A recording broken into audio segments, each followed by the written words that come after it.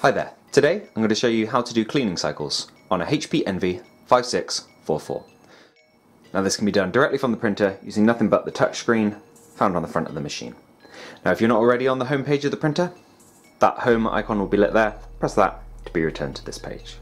Now we're going to scroll along on the touchscreen, dragging it along until we get setup exposed here.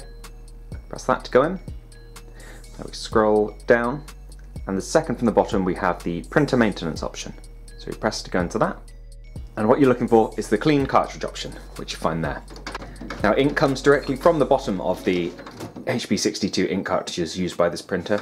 So these are what you are cleaning when you're running through this process. Print quality issues can never really be the cause of the machine, and you're much more likely to get a result due to dried or congealed ink on the bottom of the cartridges.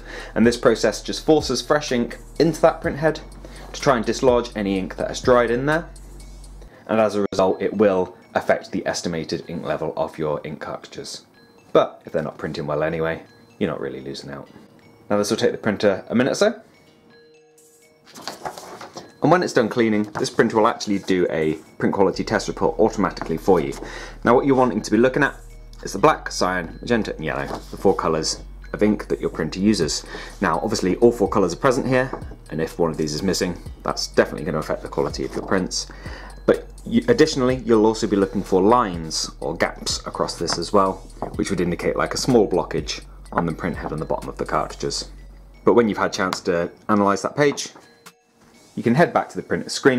If you're happy with the print quality after the clean, just click done.